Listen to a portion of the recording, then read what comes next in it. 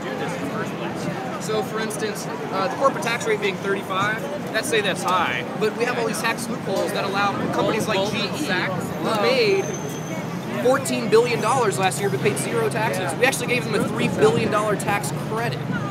So there are ways that companies are gaming our system, all the while we are in huge debt, we have really high unemployment. Actually, corporations at this moment are sitting on $2 trillion in liquid assets. These liquid assets can be moved. These aren't hard assets. They don't have to sell anything. They have that money.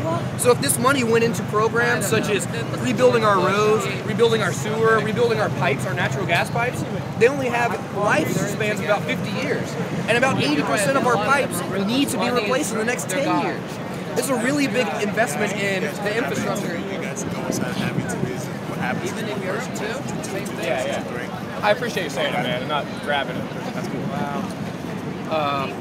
So yeah. You go inside and just like get real close, all right? It pushes. Okay. I heard what you said before.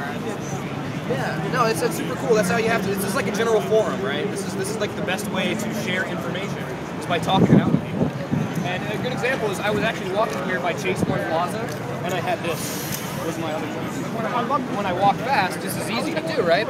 And I had a woman call me idiot. I have 2 master's degrees. I work in an engineering job. She didn't ask me one question. She didn't say, why do you think this way? She had an instant emotional reaction, which if we all had emotions too, we might be burning the place down. So let's all be reasonable about this. So that's why I came out here with numbers. These numbers.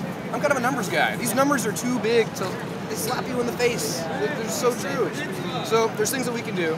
If we get lobbying out of government, make it illegal like it was in the 50s, and we have a more equitable tax rate like we used to have in the 50s, I think it would solve a lot of our problems.